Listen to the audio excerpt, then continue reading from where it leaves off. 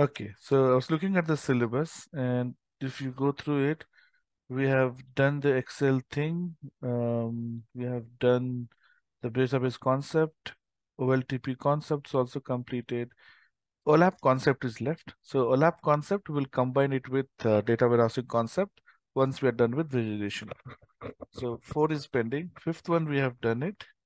Sixth, sixth also is pending.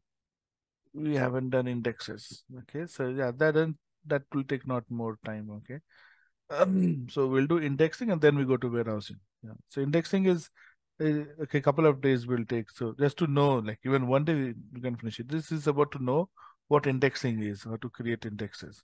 So we'll take SQL Server and we'll try to create index. In fact, when you create when you create a primary key, right, on a table, index is automatically created. Okay.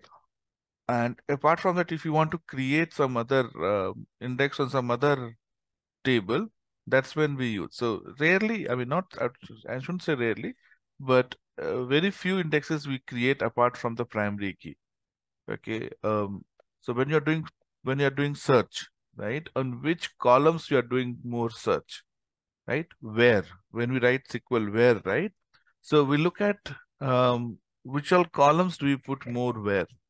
So by default, you will have, not by default, but the design is such a way that you will be doing more where on primary key, right? Where change this or update it, delete it, whatever, where employee ID is, right? So okay, 70 to 80% we work on like on primary key. But there could be some other key. Let's say in your not key, but in your analysis, mostly you are doing let's on based on department, okay, or based on say job title, right? Based on some other column, any column, right?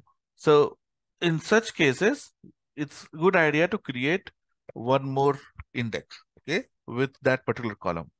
And the advantage of using index is, I told you, it makes search faster. It's like this. If I tell you, okay, fine. I give you a book. So the database resume is like a book. I give you search for this topic. Search for the uh, data where employee ID is 50. Now employee's ID is 50. Okay. So you're looking for employee ID value 50 and you don't know in the book which page. So you'll have to go page by page, page by page, page by page. Right? So if it is in first page, second page, you'll be able to answer it faster.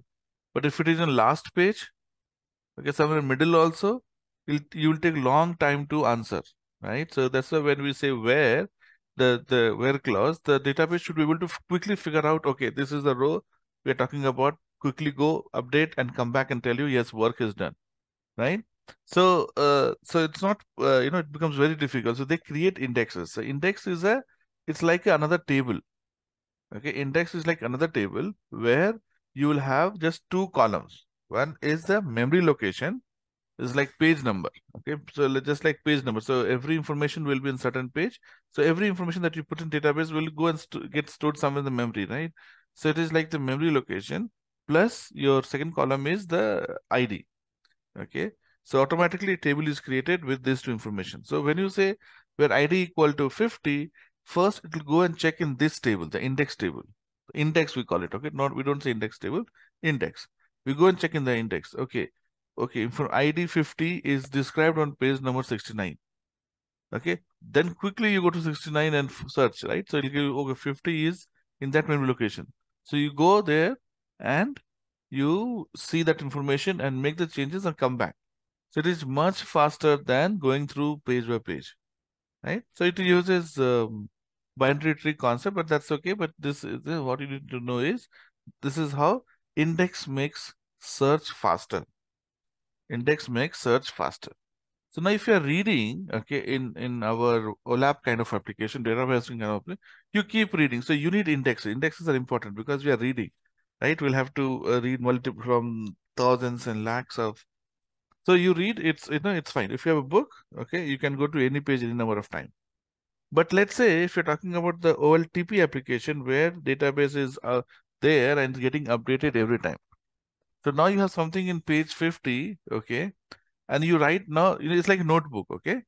Now you insert something before. You can write anywhere in the notebook, isn't it? Now what was page 50 would turn out to be now page 55. Correct? It will turn out to be page 55 now because you added one extra. It's writing, right? So you keep writing to the database. You keep writing, deleting, updating. So the index that you would create would become non-functional now. Understand that, right? Because you keep editing, so the location, the content in the memory location will keep changing. If it keeps changing, you have page number 50 in the index. But what you have done, you have added few things, deleted few things. So the page number is no longer 50. It is now 55 or 45. So the index location changes in the, we say that index has become invalid. Okay. So again, your performance will become slow. So that's why databases, when you, So yeah. we can't change, like if it changes, the index will also change accordingly. No, We then if can't do it like that. we can't do it like that. Point one is index is created at one time, right? So generally, let's say if you're writing a book, you finish writing the book and then you put the index, isn't it? You can't be spending time on creating the update now and then, right? So here it's not possible because again you are making edits in the, you are already anyway making edits in the main table, and now you're making edits in the indexes also. So it will again be extra work, right? And it's not feasible. So you don't know what will come, right? So how do you make changes? So okay, so what happens when you keep using the database after some time, okay, based on number of use, if your database is heavily used, then every day it happens, okay, or if your database is, not that heavily used, maybe once in a month it will happen that your indexes are no longer correct. So we recreate the index, okay, we recreate the index. So most of these applications, okay, these are like automatically set to trigger at midnight. Like let's say, you're for an application, whichever is the low downtime, like whenever they're least used, okay, they will keep a time, okay, least used. So mostly least used will be around midnight, right? So they call it as, that's why we call nightly jobs. We call them as nightly jobs, or these things. They'll write few scripts, okay, things which we think need to be redone. One of the thing is recreating the index. So the old index is dropped, okay, it's like drop table. So old index is dropped, a new index is created based on the conditions that you give. So these are like, as I said, these are nightly jobs. You do it once in a week, once in a day, right? If heavily used, you'll do once in a day. So every night the indexes are recreated again. Okay. So yeah. So you have to manually do it, and you cannot do it on runtime on the flow because of challenges, right? It's not possible. Second thing is, again it will change. So it's like, okay, I ask you to make one change in the notebook. You go and make one change. And since I have said you to make one change, you're going and changing the index. Again, I have to tell you again. So the transaction time is getting double, right? So let's say if to make one change, if you take 1 second, now you're taking 2 seconds because you are making two places changes. So you are making the system slow anyway, correct? So that's why, we don't often go and change, okay, indexes. Once in a day, once in a week, we go and recreate all the indexes. It's like removing the old one and recreating new one again. Make sense?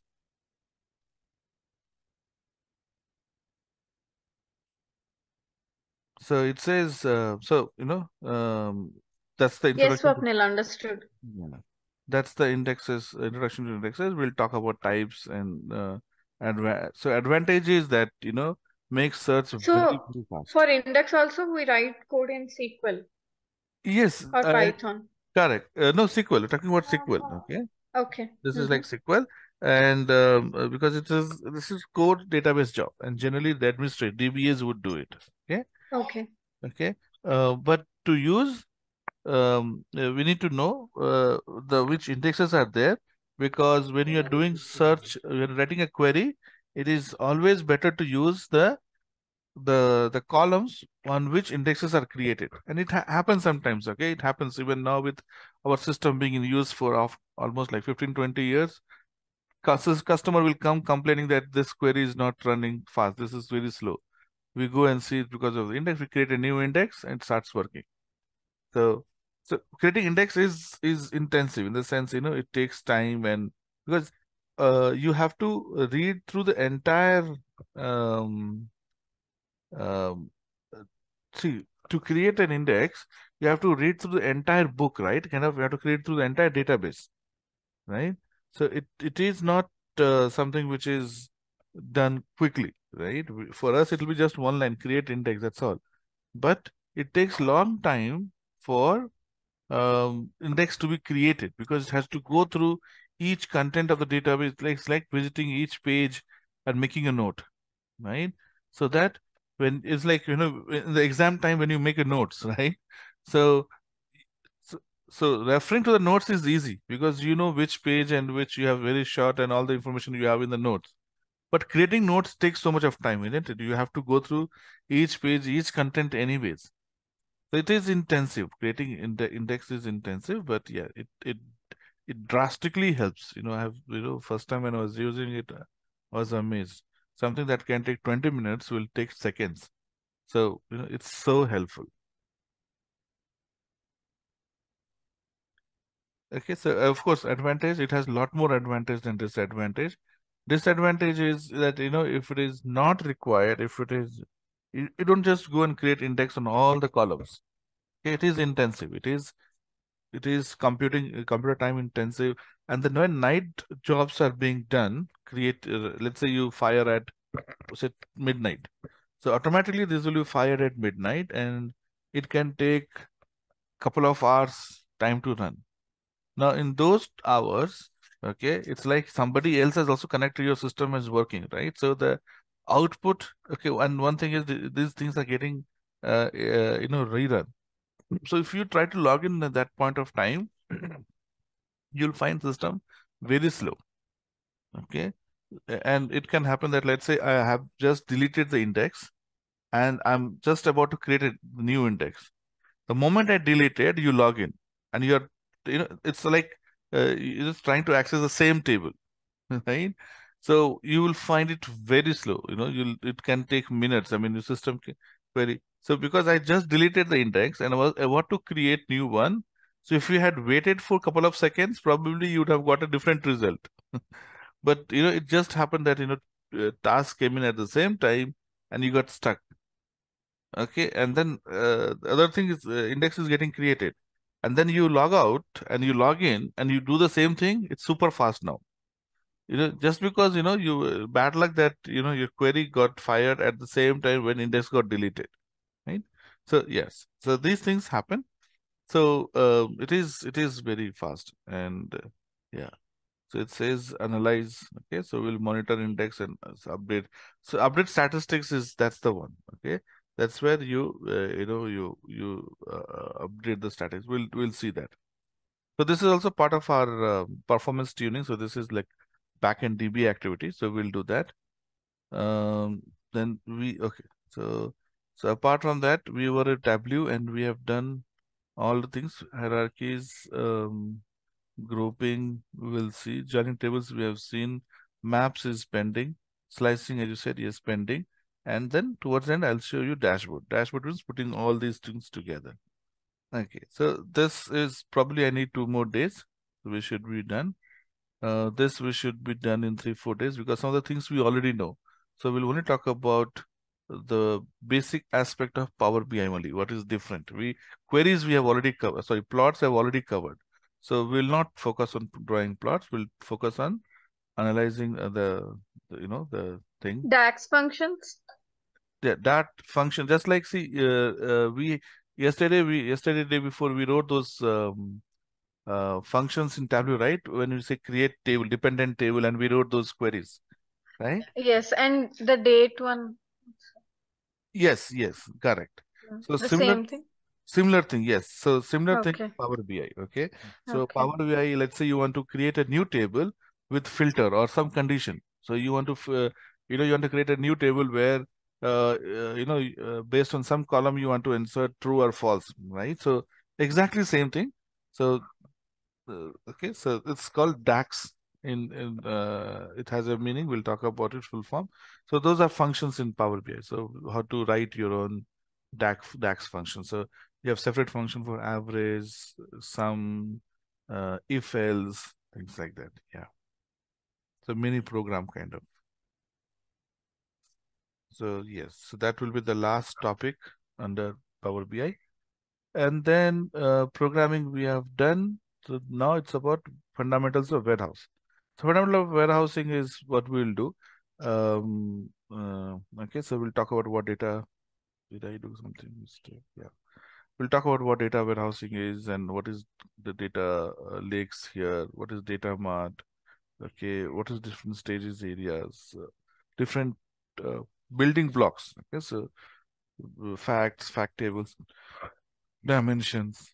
Okay, and we should be able to wrap up. So my target is next 10 days I want to wrap up. Okay, of course if something is pending we'll go beyond.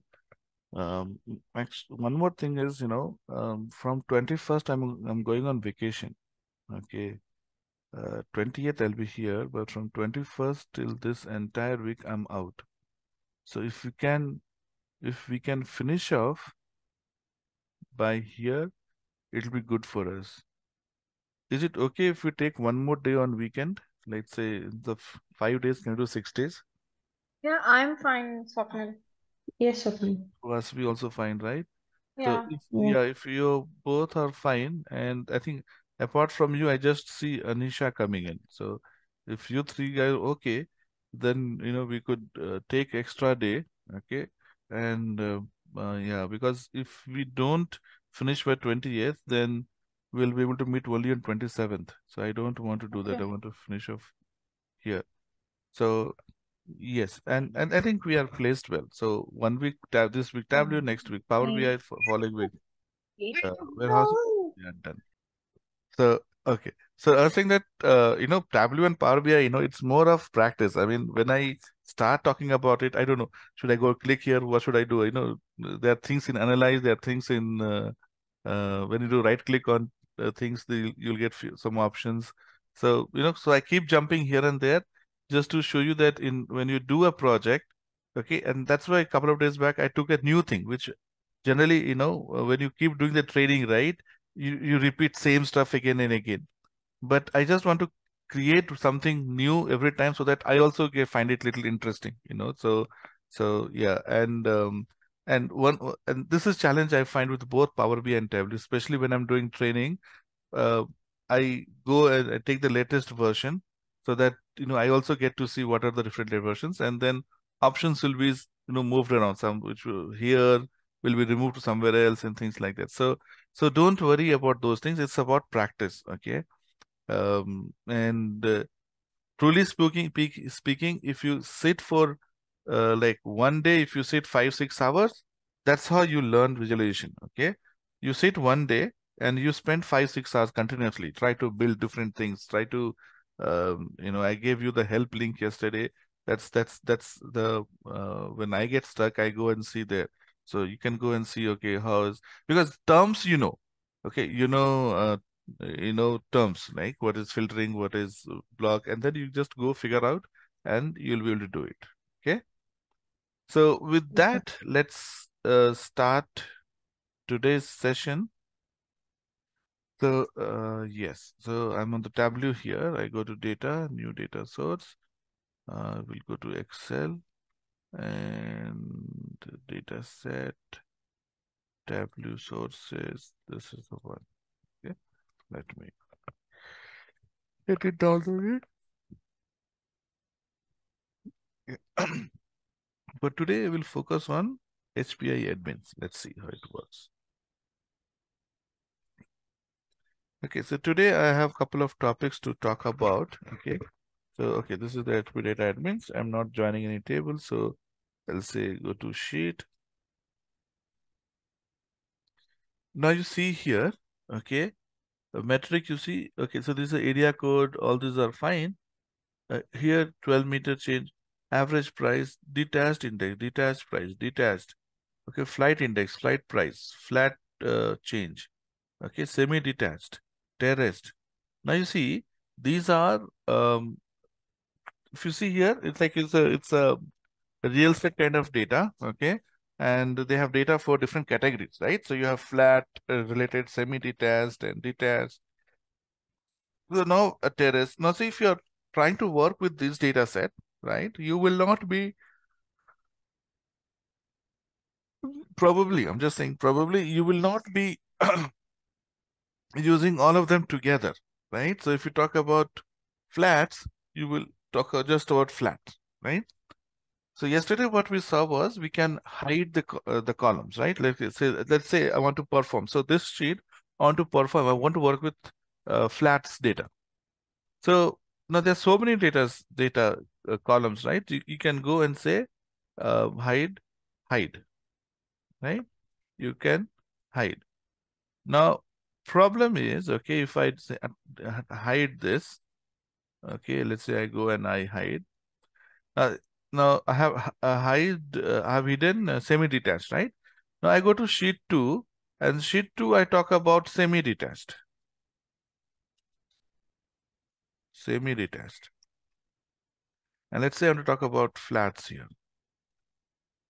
Okay. The problem with this case is that in flat, okay, it's fine. Okay, I detached. Okay, I remove the detached, so it's fine. I can get all the flat information. But when you come to this semi-detached, the one that we hidden is hidden for the entire workbook, for the entire this thing. So even in this sheet also you won't be able to see, right? Which is not a good idea, correct? So generally what we do is, instead of if you have too many columns, okay, and instead of um, okay, instead of I have to move this around. So instead of okay, so hidden, okay, so and then I go and say, oops, sorry, uh, right? See, these are the columns that got. So I'm going to say unhide,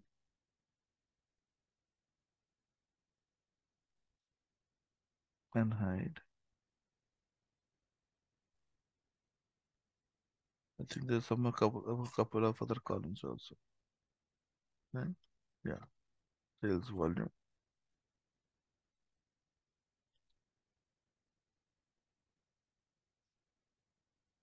and index here. So instead of hiding them, okay, we create folders. Okay, so we come to flat. Okay, let's say I come here, and these are all detached, right? So I'll click on detached, and I say, see, folder is grayed out. Folder is grayed out because we haven't um, given the permission to create. So now here also, if you go, you don't see the folder option. Okay. So if you go here, okay, you see group by. Now you see group by, it says data source table. So it is, that's why it's showing a US column. So I want to say group by folder now. So when I say group by folders, a folder name will appear here. And now when you click here, the folder option is enabled. And I say folder. And I'll call it as detached, let's say. Okay. Detached is created. Now I'll go and just keep dropping this. Detached pricing here. Okay, detached in the detached pricing. Uh, Detached change. Okay. Detached change. Right? Okay. Similarly, you can create another folder. So I'll say semi-detached. Okay. Okay, create folder.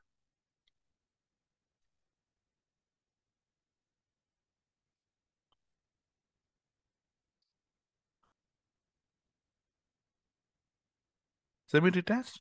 Now you go and you put them here.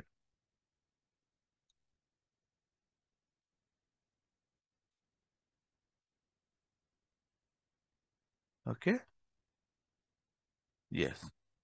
So advantage is that we are not hiding. We are hiding, but not hiding basically, right? So you are not hiding because if you hide, it's beyond your control. Okay, you can't control it.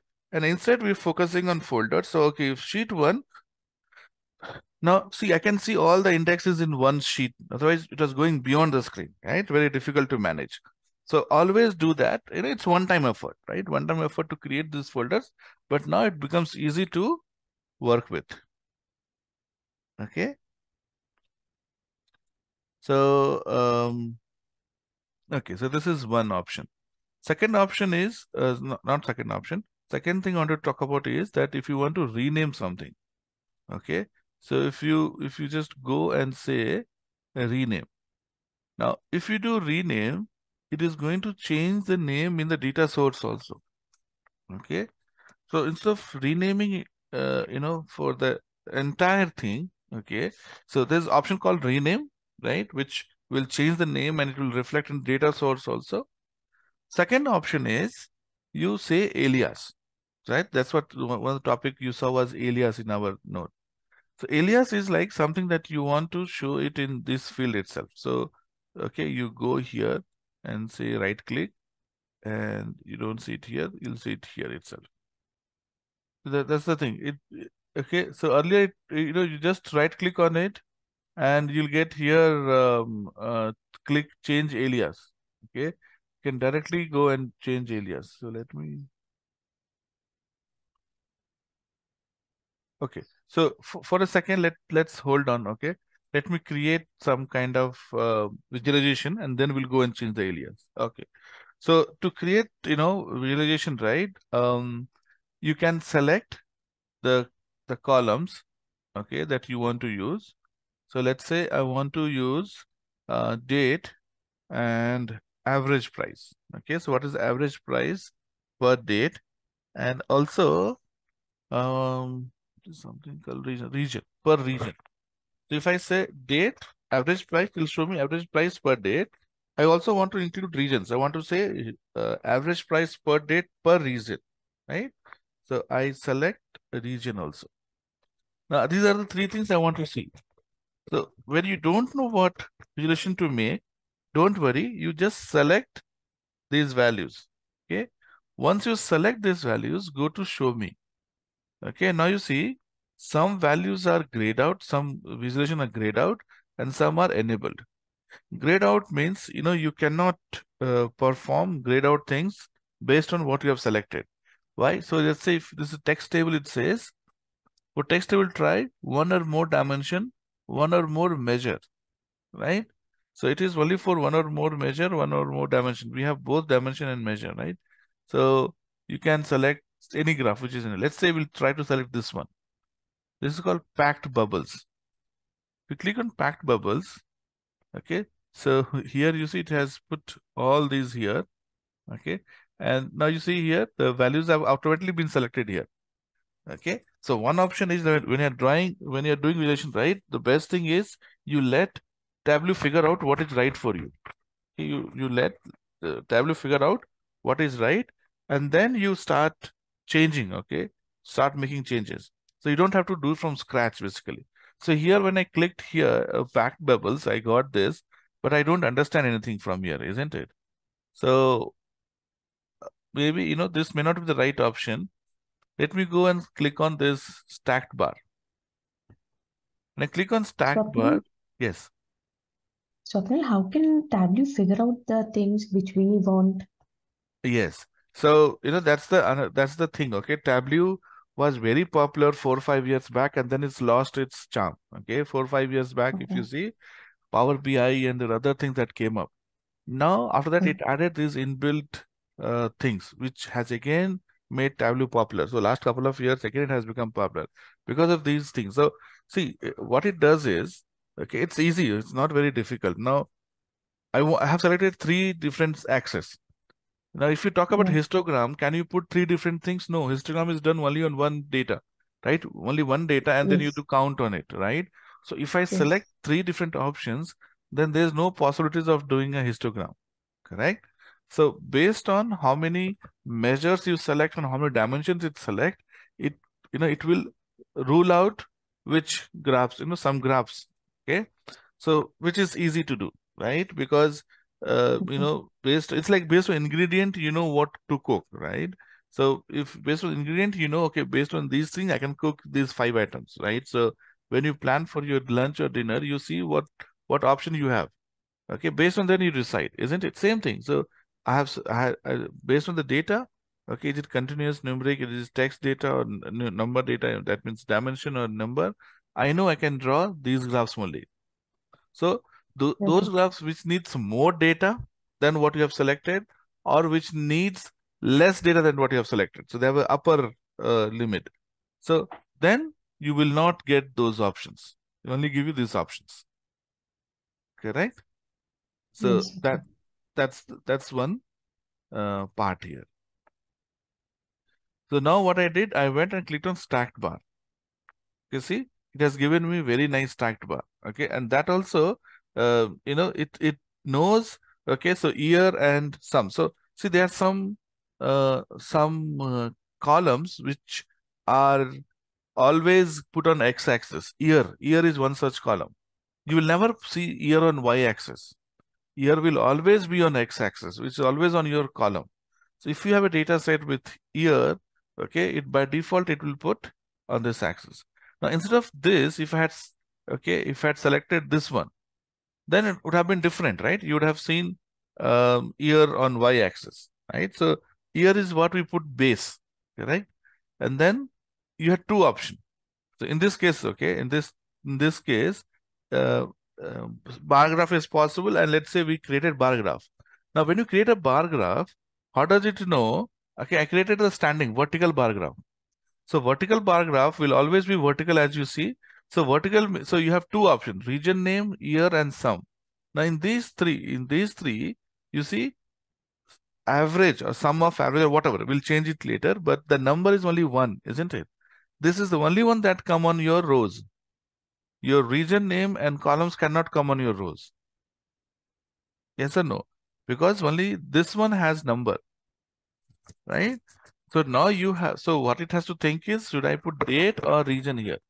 Now if you put region on the axis, then you have so many dates, right? It becomes difficult to manage. So obviously the one which are bigger in number should come on x-axis, which are smaller in number, right? Region could be what? I don't know. So here if you see 3 plus 3, 6 regions are there, right?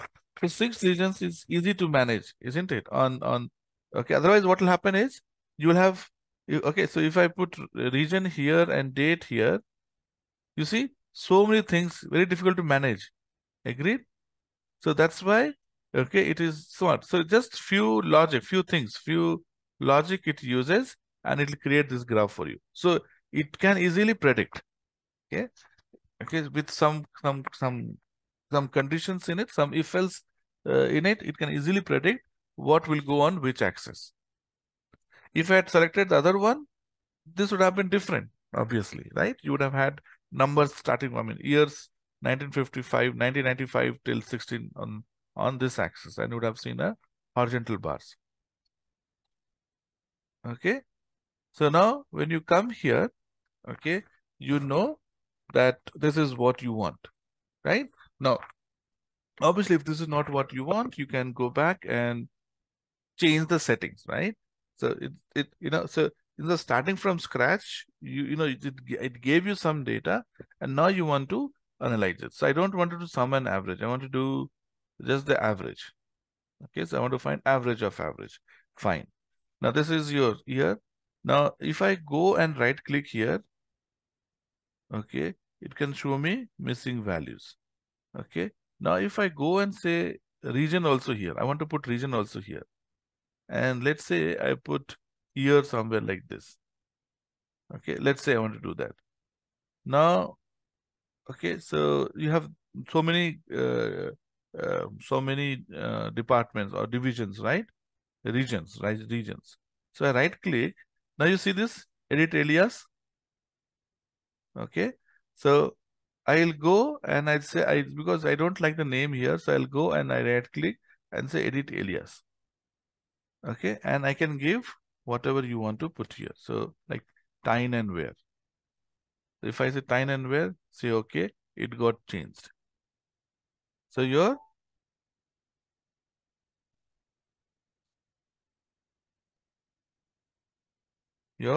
alias is now, this is alias. This is not going to change the data in the database. Just the appearance is changed here.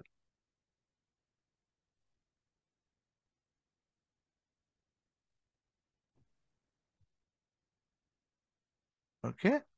So this is Yes, how Swapnil. your alias can work. And if you go here, that's what I'm saying. Okay, it's not okay. Describe, or let's see if I click outside. No, if I click, fine. Okay, it's not coming, but that's okay. I'll use edit data source. You see this edit? So it's here. Edit aliases. You see? Okay, so you can actually edit the aliases here also. Majors name. Okay, so you can edit aliases here. So these are the aliases, and you can edit them directly here. So here region name, right? This is where we have created. So if I click on region name, the see, this is what we added, Tyne and Wear, right? And you see this star? Star means this is the alias that we have created. Okay, so Tyne and Wear has alias Tyne and Wear. You can clear if you don't want, say clear alias, all the aliases will go away. Okay, or you say, I mean, you can change the alias here too by clicking here. Okay, so here on the name, data source name, and edit aliases. Okay, and you can pick which alias you want to do. So here, for example, I have created this alias here, right? So now I see here the values of each region along with date, year, right? But let's say, it's more like that I'm not interested in year, right? It's more like region and average. Okay. Now at the same time, so this is about alias, right? I said. And now let's say I want to have one more here. I want to have uh, average price, right? So I'll add one more average price. Okay. And this time I will do this. Okay. Let me put it here itself. Okay. So you got average price, and this is sum and this is average, right? One is sum, one is average. So, okay.